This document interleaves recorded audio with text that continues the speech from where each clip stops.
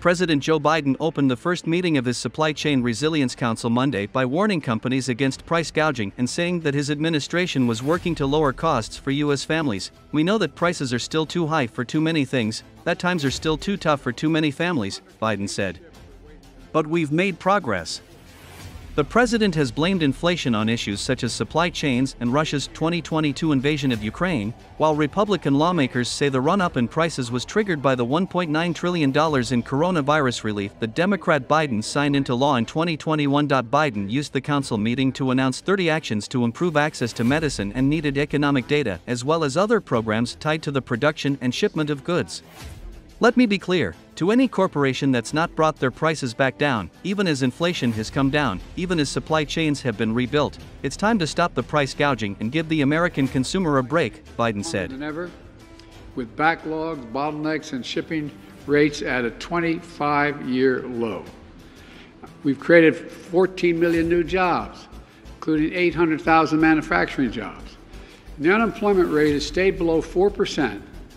Below 4% for the longest period, longest stretch in over 50 years. And wages for working families have gone up while inflation has come down 65%. Giving families a little more money in their pockets and a little more breathing room this holiday season. But we know the prices are still too high for too many things. That times are still too tough for too many families. But we made progress, but we have more work to do. So many of us, and so many of us enjoyed Thanksgiving. Folks, let me be clear.